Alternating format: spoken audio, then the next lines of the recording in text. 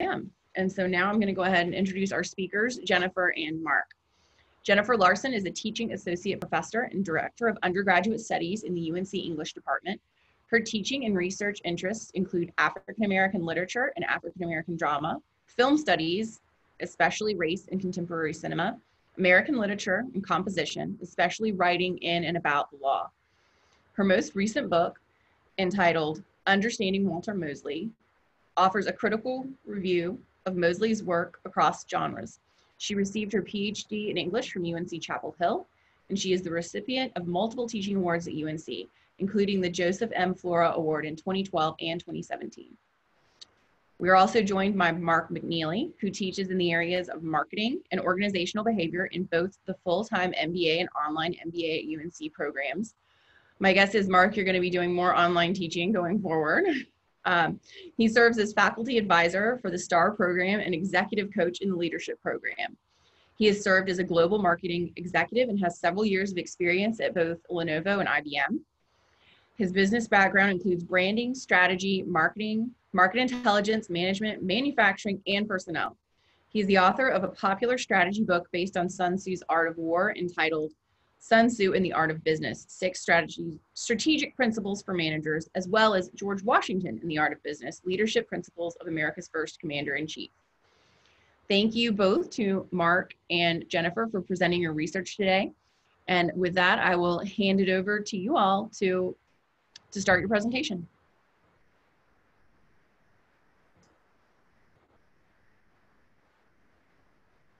Thank you so much. Thank you all for being here. I'm excited to be a guinea pig. This is fun. And I'm excited that we could still have this event and you know, through the glorious world of technology. So I'm going to kick off the presentation with the first half, and then Mark is going to take over and wrap things up and lead us into the Q&A. So in general, I'm going to talk a little bit about why we did this research, the approach that we took in reaching folks, and I'm going to start talking about the findings, and then Mark is going to go through the findings. And the latter part of the findings, we've sort of grouped them into main points, or kind of umbrella points for the findings. And then Mark's also going to talk about some recommendations. Some preliminary recommendations that we have coming out of those findings. So again, first thing, talking about why we even did this.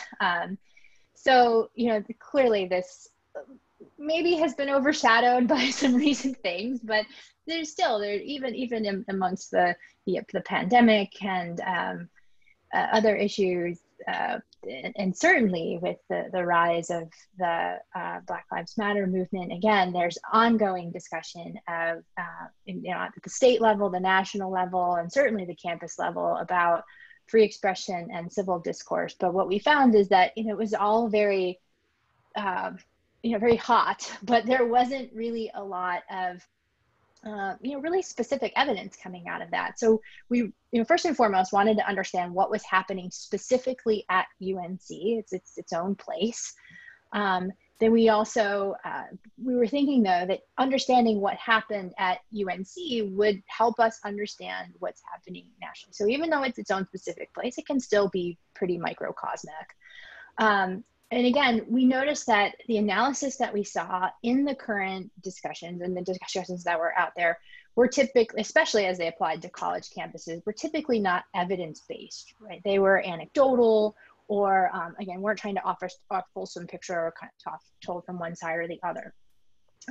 And also, as we found each other in this, as this kind of came up in various campus discussions, and I connected with Mark, and Mark connected with Tim, and then we all connected together, we realized that, our disciplinary backgrounds, our sort of ideological backgrounds made us a really interesting team, and one that offered a lot of different perspectives on this issue, and that we could really increase the credibility of what we were doing. So this is us. This is my old hair. and my old glasses. But and Tim unfortunately couldn't be here today. But I'll nod a lot to, he's really the survey and data guru. So I'll be giving a lot of shout outs to him as well. So I'll talk a little bit about the approach, and this is like the tangible approach to what we did. So most of the information, the data that you'll see came from our survey. And so we released the survey in 2 waves. So the first wave was a random sample, but it was a stratified. That doesn't come out right easily, does it? Stratified sample. And we worked with some social scientists. I mean, not only Tim, who this is his area of expertise, but we consulted with the former vice provost for research on the best ways to do this, as well as the Office of Institutional Research and Assessment at UNC, to making sure that we were stratifying correctly to get a full sample, because we didn't want to just send this thing out, because what happens is then you just get like the people who are really angry or the people who are really happy, and so you're not going to get that fulsome picture. It's it's kind of like Yelp reviews or something like that. So we did the first wave we did, it was incentivized. We did this very specifically I'm not even going to try stratified model. And then, so we got about 500-ish responses, which was a really good completion rate of 26% on that. And then we sent it out to everyone else with no incentive. And we did, again, get another 500 plus responses, 3% completion rate. So that gave us a total of about 1,000 responses.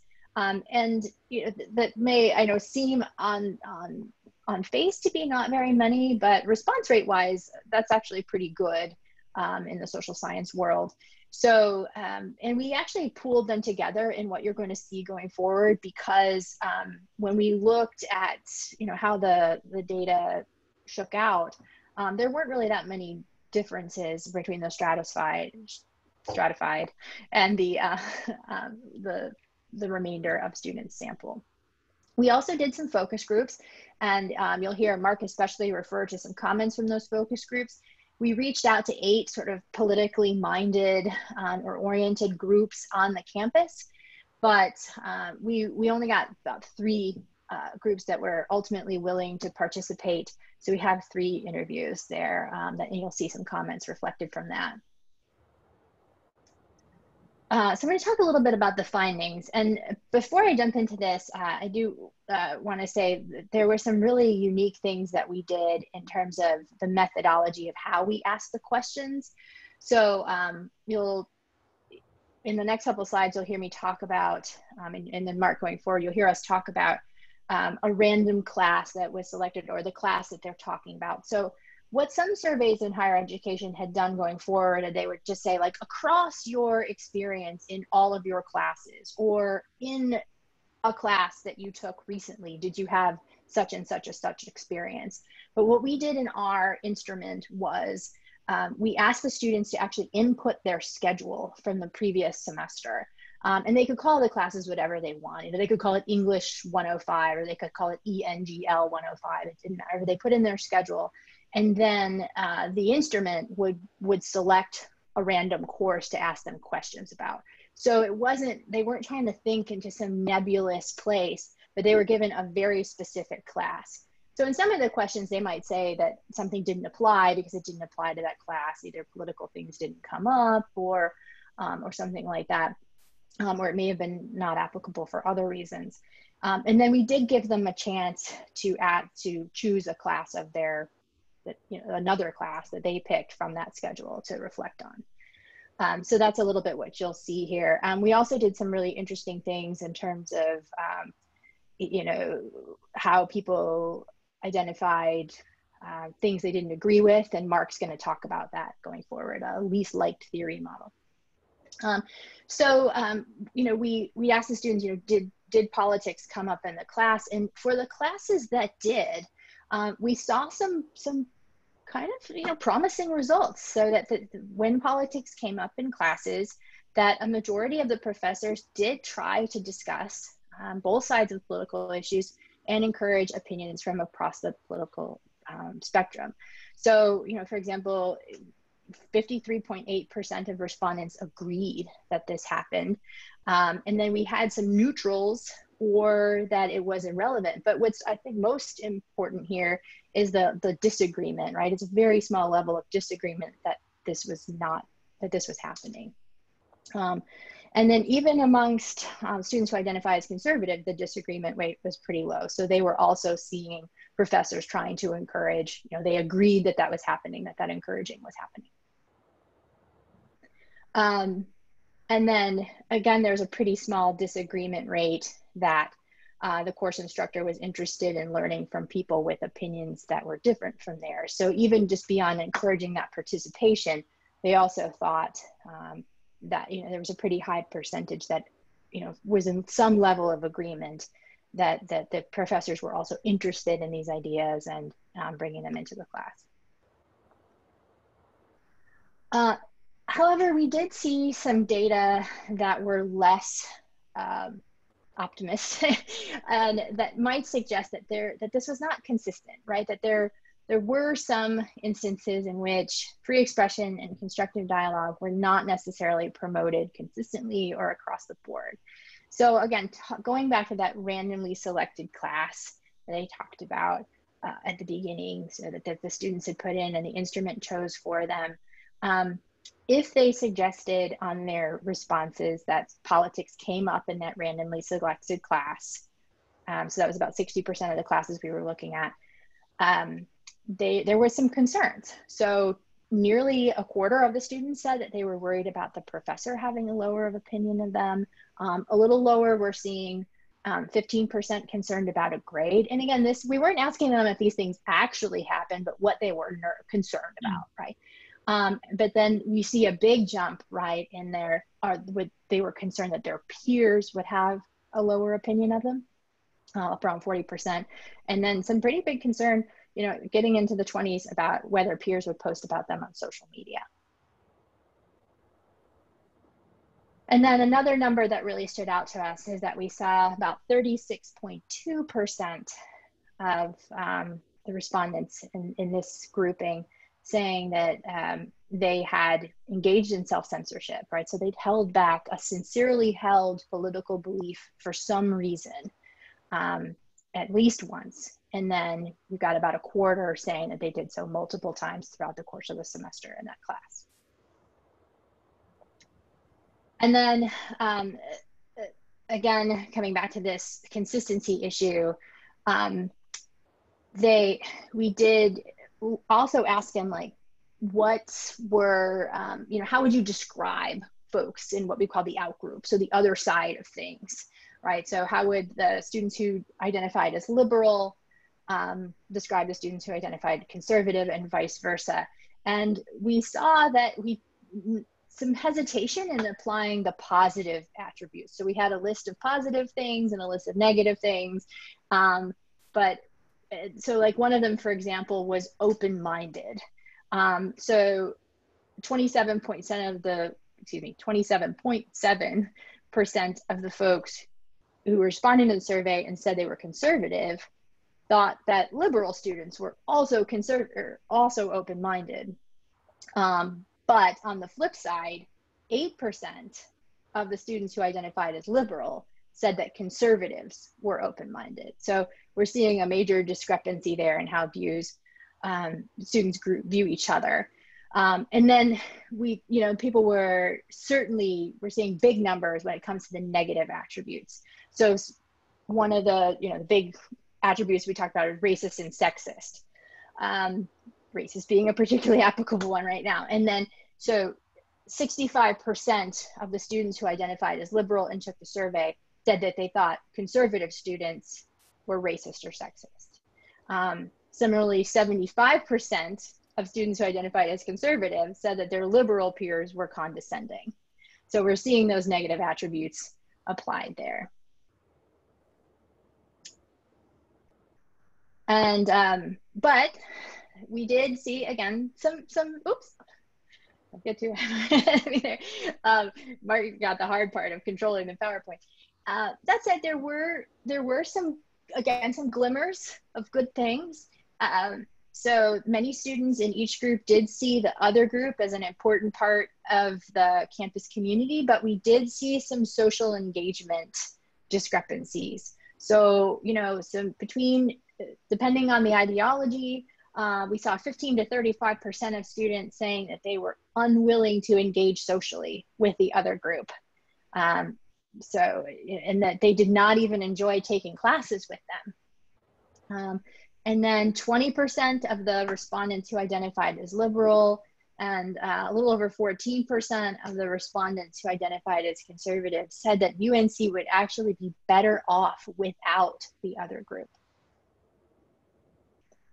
So again, some concerning and some interesting numbers there. Mark? Yeah, so I'll take over from here. Thanks, Jennifer. So the third theme that we ran across was that although students from across the political spectrum face challenges related to free expression, the challenges seem to be more acute for students who identified as conservative. So if you look at the table below there, the anxieties about expressing political views and self-censorship tend to be stronger by those that identify as conservative. So here, if you look at the table, liberals versus conservatives, and again, this is, as Jennifer mentioned, a randomly chosen class. Concerns that they would get a lower grade, 6% versus about 38%. Instructor would have a lower opinion, 12% versus almost 50%. Students would have a lower opinion, it's about 3 times higher for conservatives. And then that self-censorship piece where respondents would self-censor, it's about 24% for liberals and 68% for conservatives. So this is where we started to see a little bit of the split. Again, I think there's kind of 2 important points here. One is that both liberals and conservatives face this issue. And then the point here is that conservatives tend to face it more acutely in this area. So following this theme, another thing that we looked at was how often students heard disrespectful, inappropriate, or offensive comments about 12 different groups that we asked about. So we asked about how often you heard disrespectful, et cetera, comments about women, men, whites, African Americans, Hispanics, Latinos, Asians, students born outside the US, Christians, Muslims, LGBT individuals, political liberals, and political conservatives. And then we broke that out by the responses of how many liberals heard, for example, those negative comments about women, moderates heard them, conservatives heard them. And a couple things that I think that are of interest here. One is that political conservatives were pretty much far and away the ones that not just conservatives heard the worst about, or heard these disrespectful, inappropriate, or offensive comments about the most, but liberals as well, right? So that's the highest number for liberals there across all these different groups. So this is kind of another big takeaway. It wasn't just conservatives who felt they were hearing these negative things. Liberals were hearing about conservatives as well. I think the other interesting takeaway from this slide, though, is groups that liberals prefer to, I would say, and this is maybe a little strong, groups that liberals tend to care about more, perhaps, and versus groups that conservatives care about more, you'll see that there's a tendency to always hear more disrespectful, inappropriate, or offensive comments about the groups you care about. So if you look at, women, for example, which is a group, oftentimes liberals care a lot about, you got 32% versus 10% for conservative, but it just flips totally around on men, right? And if you go down consistently down this thing, if you look at conservatives, or even political liberals, right? Political liberals, liberals feel they hear more offensive comments about them than conservatives feel that they hear about liberals. So it's just kind of interesting it's consistent across all these different groups. If you care more about a group, you tend to hear more negative comments about them, which is interesting. I don't know if it's that they actually hear more comments or that they're more sensitive to comments about them, or they interpret things that maybe are or are not, negative or disrespectful as negative and disrespectful. But the big takeaway here, at least from the acuteness standpoint, is that conservatives are tend to significantly have more disrespectful, inappropriate, or offensive comments made about them pretty much across the board. So this was another interesting thing we did. How willing are liberal and conservative students willing to engage? And so how this has been done in the past, you might say, hey, if you heard an offensive comment, what would you do? Would you write an opinion letter to the editor? Would you block a speaker, et cetera? And And we thought that's kind of a fuzzy way to do that. It's sort of a hypothetical. And so what we wanted to do is give them specific political views that they might object to, either liberals or conservatives, that were present at UNC. And then given that view, what steps would they take with respect to that view? So these were some of the views. So these are positions liberal students might hold and positions conservative students might hold. I just happened to put a couple on here with relative to immigration, right? So position liberal students might hold is most undocumented/illegal immigrants should be granted amnesty and eventually equal rights as U.S. citizens, versus a conservative student might hold the view that the United States should build a wall on the southern border to decrease undocumented/illegal immigration. So again, they were just given a number of positions that they might object to, and then I asked, well, so how would you deal with that? And so we gave them actually a number of things they could do, anything from, again, writing a letter to the editor. Maybe I could just actually give you that list here. So they might do things like writing an opinion piece, asking a challenging question, writing graffiti on the dorm of a student, writing graffiti on the office of a faculty member, yelling profanity, shoving someone. So those were kind of the comments. And kind of the big thing that stuck out here was that 19% of the respondents who identified as liberal, for that's on the spectrum, felt it was okay to create an obstruction to a speaker who held one of those objectionable views. And around the same 19% who identified as liberal endorsed blocking other students from entering an event where a speaker might argue for that idea.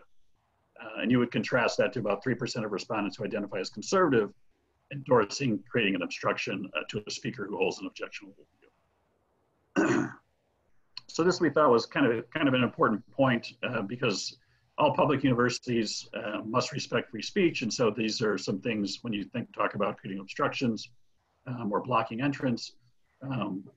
That's where you start to kind of get into limiting the ability of others to have an opportunity to hear other views. So that was kind of some of the bad news, and now we kind of get into some of the more, I guess we'd say, positive news. Students from across the political spectrum do want more opportunities to engage with those who think differently. So almost all conservative respondents felt that UNC invited too few conservative speakers. But interestingly, most respondents who identify as liberal, about 37%, say that there are too few conservative speakers than liberals who are saying that there are too many conservative speakers, only about 15%. Similarly, more respondents who identify as liberals think that there are too few conservative speakers, again, that's the same 37%, than say there are too few liberal speakers. So again, even on the liberal side, there's this feeling that, yeah, we think we need to hear more conservatives. Then another positive note, about 58% of respondents who identified as liberal, 62% who identified as moderate, and about 76% who identified as conservative felt the need for more constructive disagreement across the political spectrum. So they were willing to listen to other people and disagree with them, but could disagree with them in a constructive manner. Okay, so that takes us to our themes and recommendations. So the four themes you see over here, the four big themes that Jennifer and I talked about. So the first one, again, students saying that when politics comes up, the majority of their professors do try to discuss both sides of the political issues and encourage opinions from across the spectrum. That's a positive. However, we see that the current campus climate doesn't consistently promote free expression and constructive dialogue. We also see that conservatives tend to face more acute challenges in this area. But then again, on a positive side, we see that students are across the spectrum want more opportunities to engage with those who think differently. So out of this, we can develop some different recommendations. These are the four. So I'll dive a little bit deeper in each of these four, but I'll just give them to you now. Remind students and faculty of the importance of free expression and give them training on how to do that. Support faculty by offering suggestions for and training on how to foster a welcoming and inclusive environment in the classroom. Provide more opportunities to hear external speakers, providing evidence-based ideas from across the political, social, and cultural spectrum. And then this last one really falls back on Jennifer, Tim, and I to continue and expand the research we've been doing on free expression and constructive dialogue and track our progress. Okay, so we're going to go through the four recommendations. So the first one, again, remind students and faculty of the importance of free expression and offer training on how to do that. there's a few thoughts here, right? The first is that to ensure from the start students and to understand the importance of free speech and are given the opportunities and tools to engage in constructive dialogue. And this can begin in orientation, but really needs to continue through their time at UNC. And it can be reinforced with regular communications, workshops, et cetera, that do that. It's funny because we never thought about the word social distance in the COVID context when we wrote this. Little did we know how what those words would mean, 6 months from when we wrote them.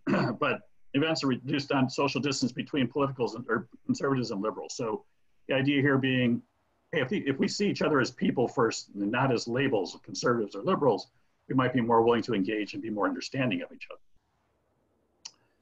The second one is offering suggestions and training on how to faculty on how to provide a welcoming and inclusive environment. So one of the big things we think that's important, and I do this in my class, is notes in the syllabus, encouraging free expression and constructive dialogue. I talk about it in the first day of class, affirm that I am grade impartially. And you'll see some names of organizations within campus. So these are the ones that we would be reaching out to make this work. And we were in the process of actually starting that whole thing when COVID hit. And so we had, I think the week that we all pretty much went to online, we were supposed to start these meetings and we had to push them back. So now we'll be re-engaging here as we get to returning to campus. And have some workshops on how to do that. And also have an end of semester Q&A or student feedback on a well of professors that were able to provide that environment. The third recommendation is really providing more opportunities to hear external speakers providing ideas and evidence-based ideas, and not just any ideas, but we're a research university, so we expect to have research to back up the points that you're trying to make. But again, get them from across the political, social, and cultural spectrum. And because UNC tends to be, as many universities are, right, more left-leaning, and so there's a tendency to bring in more people that might align to your views, we would say we might want to rely a little bit less exclusively on individuals, programs, and students to bring in speakers, but instead leverage campus organizations that invite speakers to debate ideas from across the political, cultural, and social spectrum.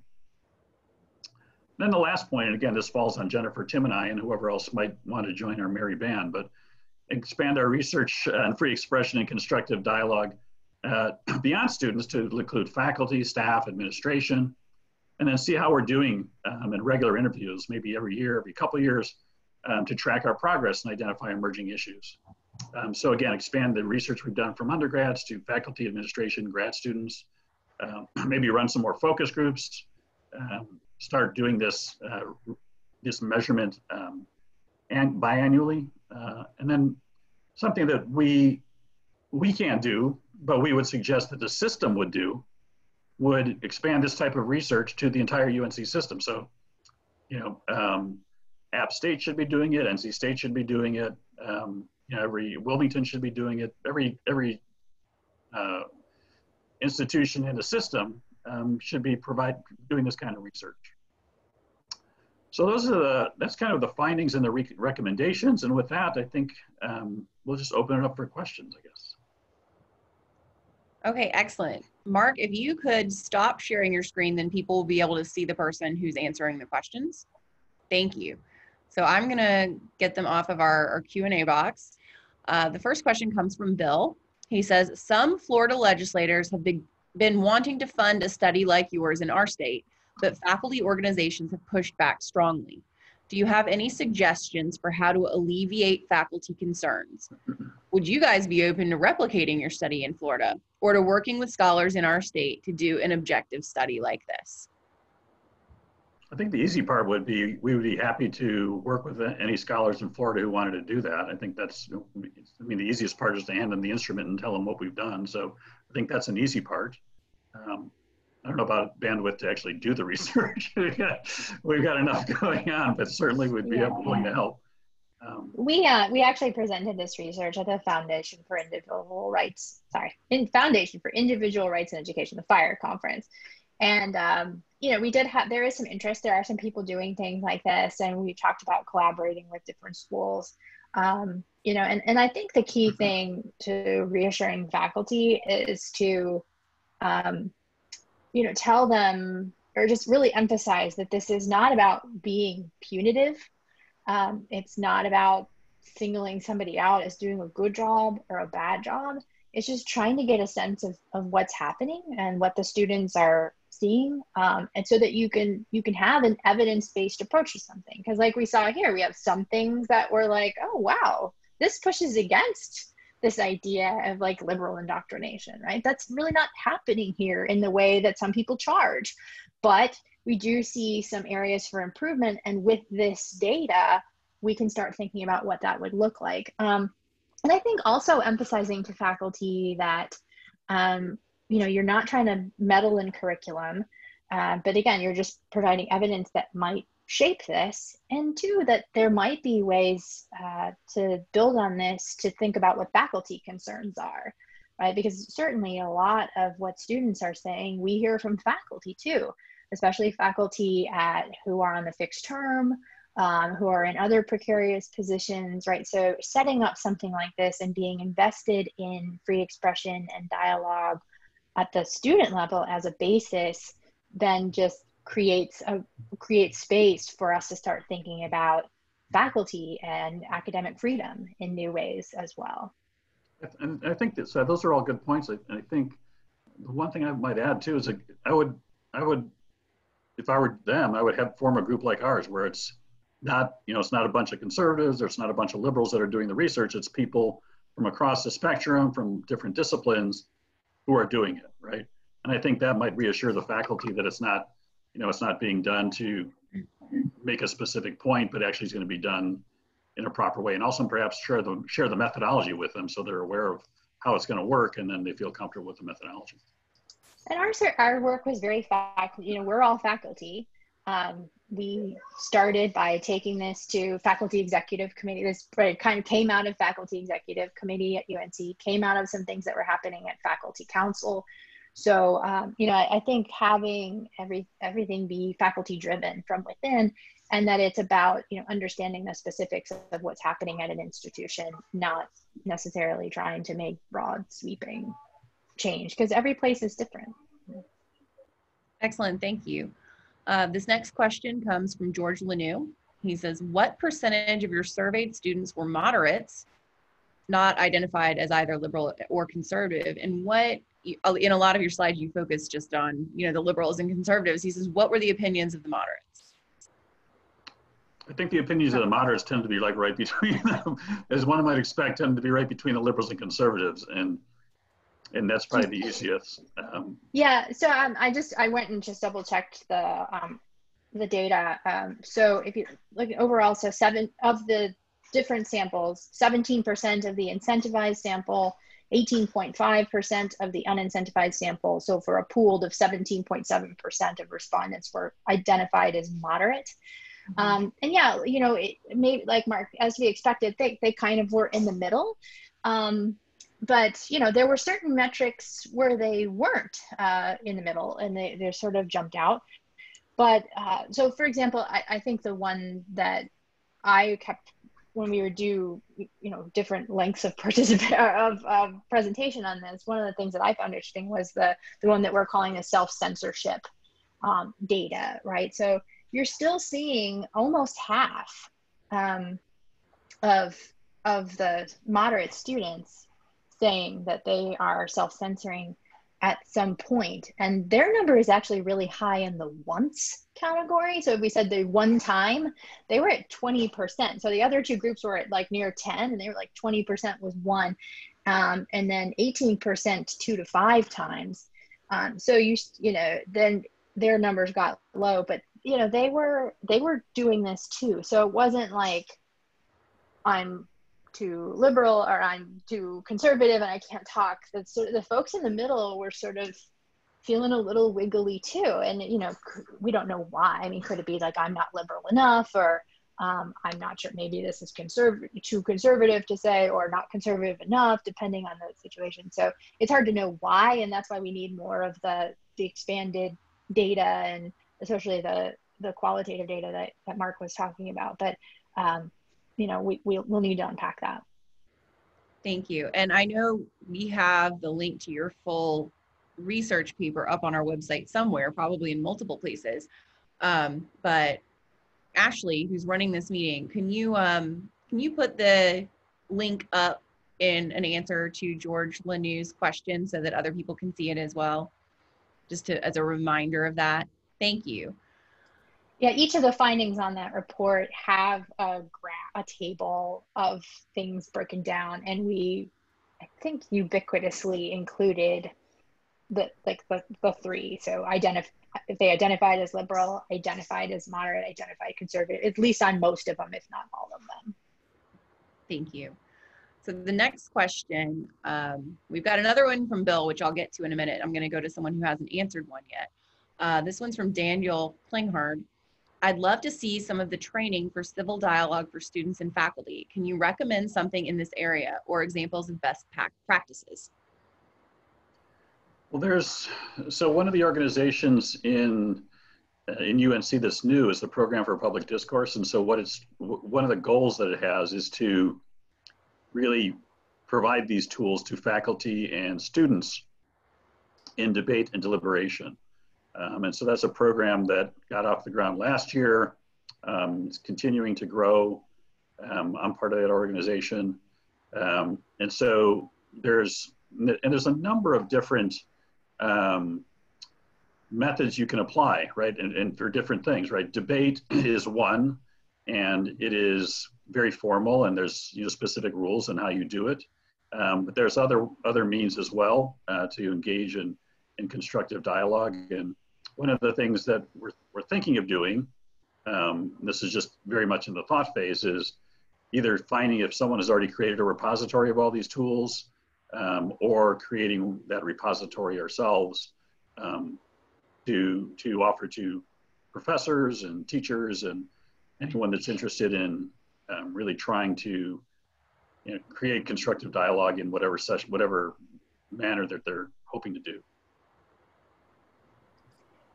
I think there's all these different kind of pedagogical thoughts on this, right? I teach writing and literature, and for me, this is sort of fundamental rhetoric, right? The wheelhouse of you have to understand the opposition, and so there are some pedagogical models or research that suggest that structured debate doesn't actually help you because it's not, it's so outside of what students are going to be encountering in real life, right? It's not I'm sitting in a conference with my professor discussing my paper and we disagree, right? What does that look like? We can't be like, I would like to now offer a formal rebuttal to your sentence, right?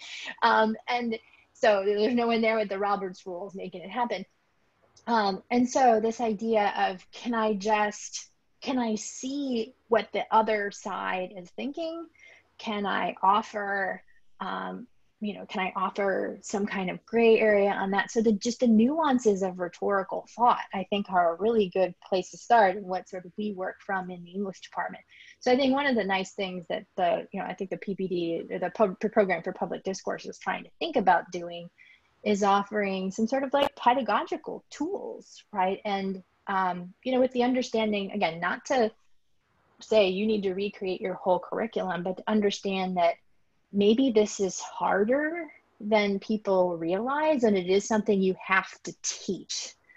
And you can't just model it, right? So that the student said, yes, my instructor is encouraging ideas, right? But that maybe it's a step further than that we actually have to actively teach this.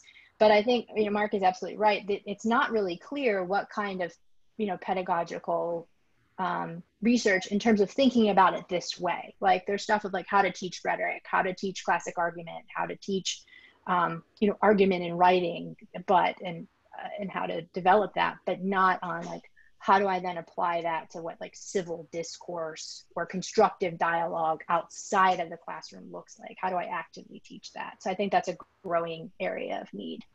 And I think there's certainly different situations, right? If you're trying to get citizens together to discuss political issues, that might take one kind of set of tools, right? If you're doing something in the classroom, that's another set of tools. And if it's a high school classroom versus a college, those are probably different tools, right? Mhm. Yeah, we actually we got another question about that. If my college were going to do training on free speech, who would we contact to do it? So I think that you're right. There's a huge need for that. So maybe that's a good next step for you or for the Martin Center. Well, when you think about free, and so this is where kind of the terms kind of come into play too. If you're strictly talking about free speech, in my mind, that might be something different than constructive dialogue, right? Free speech is the legal concept, right? And so if you were talking in the college scenario, who would I want to come in to talk about free speech? I'd say fire. But if you want to talk about constructive dialogue, that's probably going to be somebody else, right? Yeah, and I think the key thing is, I mean, yeah, absolutely, like parsing out what these different things mean. And it seems like what people are really hungry for is constructive dialogue, right? Because First Amendment stuff is not easy, right? Like, if it were easy, we wouldn't keep coming back to it in every iteration of the Supreme Court, right? And it's messy, and even across these political lines, right? But the idea of just like, I want to be able to have a conversation with someone who thinks differently from me and actually have that go somewhere, and maybe both of us leave that conversation transformed. That's something that I think most people, I'm going to go with maybe 99%. There's a few who just want to shout at people, but I think that most people want that and agree that it's a function that higher education should serve, that it's something our students should leave being able to do. And I think because of that, it needs to be a fundamentally collaborative effort. Because, if you think of the places in which students meet these ideas, right? It's not just in a political science class. It's in their English class. Where they're writing, it's in their biology class, right? Especially now. I mean, if we think about how political COVID got, like, really fast, right? And so I think, I think that one of the big things of whatever this looks like at trainings is it needs to involve people from across the disciplines, and it needs to be multivalent, and it needs to be probably faculty driven, since the core thing is pedagogical. I think I guess last thing I'd say is, to do constructive disagreement, you have to assume the person who disagrees with you is of good intent. And I think if you look politically now, it's almost impossible for people to view, conservatives to view liberals, or liberals to view conservatives as having positive intent. I mean, because I think, as we saw through our research, right, there's assumptions about what those people are like, that you're talking to, and if you think they're racist or sexist, or they're not open-minded from the get-go, you're probably not going to have a very good constructive dialogue with them, right? So I think there's an important point to assume the person sitting across from the table from you has some good intent. Thank you. So now I've got a question from Jean Douglas, and it may be a little bit out of your wheelhouse, but we'll go with it anyway. What protections are there for faculty who do not have tenure if they are conservative, or they say something unpopular, or they want to do something that isn't supported by the university in terms of bringing a speaker? The only thing I would say, I guess what I've seen is people who have tenure, at least in this last iteration, there have been a number, or this last, recently with the protests, et cetera, there have been faculty who have done simple things on Facebook that have gotten fired, and I think they didn't have tenure, but then there have been faculty that have said some pretty outrageous things that have had tenure and have not been fired. So I think probably the biggest protection for them would be going to seek out support from the legal team at FIRE. But I think, and it depends a lot on what you said and how you said it and where you said it as well. But certainly I would say someone that has tenure probably has a big leg up on that. Jennifer, you want to add anything? Yeah, I mean, as untenured faculty, I understand. But I think it's also tricky because that situation varies so much from institution to institution, versus in terms of how precarious those positions are. I think even within departments at UNC, I would say it varies a lot in how precarious those positions are and what you do. So yeah, I think, like Mark said, working with another group like FIRE who can talk about like where you are maybe potentially crossing First Amendment lines, and offering those protections, because that is where it gets messy, for sure. Yeah, and there's also a difference between private and public universities. So public universities have to support the First Amendment. Private universities, unless they've made some kind of statement where they support the First Amendment, don't have to. So it depends on who you're employed by. Let's see. The next question is from Paul. Did you have any concerns that the respondents were self-censoring their responses to you, as they admitted to doing in the classroom? I tended not to think that. I mean, the easiest way to self-censor is not do the survey, I guess. But if you started to do the survey and you believe that it was, you know, they wouldn't be able to track you down, or we wouldn't be able to track you down, I wouldn't see any reason to self-censor. I don't know. What do you think, Jennifer? Yeah, I mean, I think we try to limit that just by, you know, being really clear at the beginning of the instrument, you know, per everything. IRB wants that, you know, this is anonymous, their identities are protected. Like, you have to lay that all out, and they have to read it and click and agree to it. But yeah, I mean, in terms of if there had been more disparity, I think, between the incentivized and the unincentivized model, I might be more suspicious of that. Or if we heard something in the focus groups that were just like totally different. But those students definitely were not holding back. I was like, wow. It was hard to control my face at times. And so, yeah, I don't see any evidence of that. If I did have concerns, they were allied by the data. Yeah. Yeah, I think Jennifer makes a good point of, if you compare the incentivized, where we gave them, I forget what it was, like 15 or $20 or something to do it, or gift card. I think you said 10. $10. Yeah, it wasn't even okay. that much. Amazon $10, $10 gift card apparently gets you some serious love. Yeah, and so if you saw a big difference between the incentivized ones who are taking, you might think were more, we're doing it more for the money, versus those that did it for free, you would think that'd be a concern. But as Jennifer said, there was not much disparity at all. So I wouldn't infer that there was an issue. Now I have a question that came in via Facebook. What role should the university play in preventing disruption of expression of alternate viewpoints? Well, I think, and Jennifer and I might disagree on this, but I'm pretty much a First Amendment person, and I don't like the heckler's veto. So I would say, I mean, if you want to let someone stand up and do something at the beginning or say something, sure, that's fine. But the speaker should be allowed to speak. And if they are not allowed to speak, then the people who are causing the disruption should be removed, which I think is pretty much the law. So in my mind, it's fairly straightforward. And I think people should be allowed to be heard, even if they say totally crazy things. I went to the UK many, many years back, and there's this place called, I think, Speaker's Corner in Hyde Park. And you could hear all kinds of crazy people talking about all kinds of crazy stuff, but it was fun. I mean, it was interesting to hear them, you know, and I didn't agree with a lot of the stuff they said, and you could engage them and challenge them. But, you know, I think people should, and you especially should hear some of the people that are a little bit off, because, you know, those might be the people you kind of want to watch, right? Keep an eye on. So I don't know, Jennifer, what do you think? No, I mean, I am also a big First Amendment person. I just think that, you know, again, the First Amendment is not simple. And I also think that where there's some really interesting emerging research about, you know, sort of the psychological impact of speech, and, you know, speech as act and speech as harm.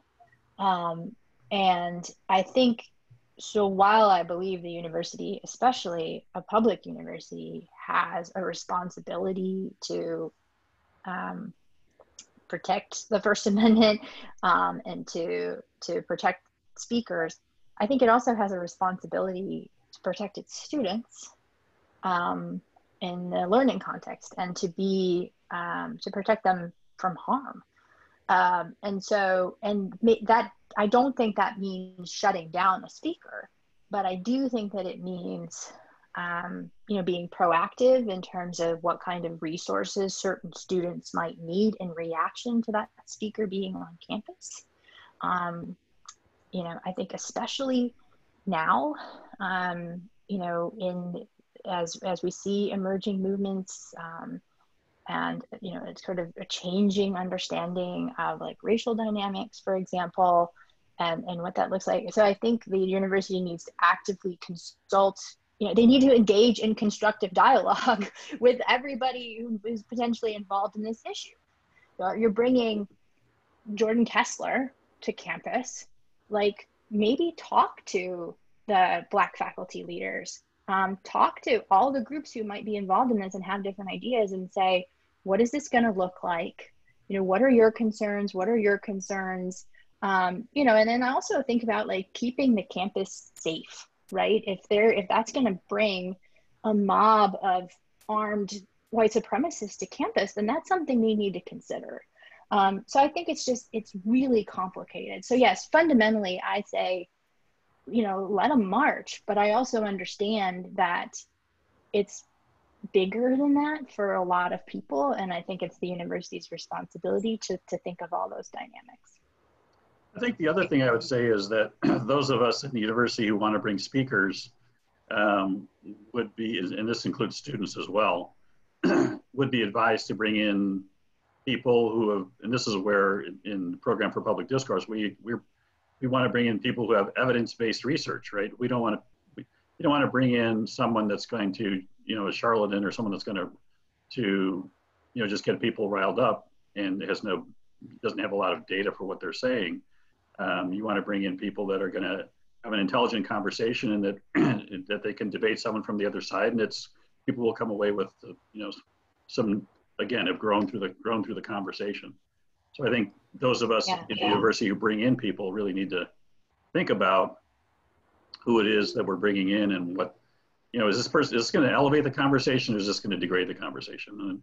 And while some of the people, the provocateurs might be like, wow, that's going to show them. I think in the end, if you're conservative and you bring in a provocateur, you're not helping yourself, you're not helping the university. So instead, let's bring in someone that's going to talk about conservative ideas at an intellectual level, right? And has research to support that. Yeah, and I think that's another responsibility, is to say, like, we need to have actually intelligent conversation that is evidence-based and research-based rather than just cause incendiary issues. I'm sorry, Jenna. No, we've got 2 more questions that I'm hoping we can get to before we end the broadcast. And so if you could give very quick answers to these, that would be really great. So, is there a sense in which progressive students are more adversely affected because their views are rarely challenged? I've heard that. I mean, I've heard that view in a lot of ways, and I think that I would tend to subscribe to it a little bit. If you assume that everyone, because a lot of times if conservative students are self-censoring, you're not going to hear them rebut your ideas, right? So you don't have a chance to hear views you might not have heard of and have to think them through and respond. Yeah, people need to know that those views are out there, because it changes the way you think, right? If you're like, wow, I didn't know people thought that way, then it changes the way you approach it. Thank you. And we're going to get to this one last one. Does UNC have programs that consistently promote debates open to all about controversial public policy? Yeah, well, that's really what the program for public discourse is all about. That started last year. It's run now. We have a new faculty lead, Sarah Truel, from the political science department, and I'm on that, and it's made up of both liberals and conservatives on the advisory board, and we want to continue to grow that program. Well, thank you, Mark and Jennifer, for your presentation and for conducting this research in the first place. Thank you to everyone who is listening in via Zoom and Facebook.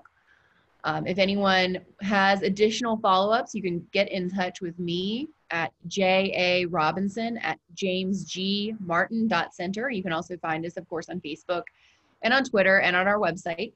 And I will, I'll follow up with Mark and Jennifer and get answers if you want to follow up or if you want to try to replicate their research in your state. So thank you all, and everyone have a fantastic afternoon. Thank you. Thanks.